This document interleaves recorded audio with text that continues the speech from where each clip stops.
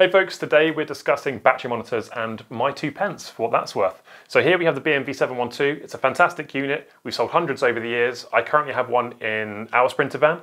It's never skipped a beat, though it does require the round display to be installed in order to properly function.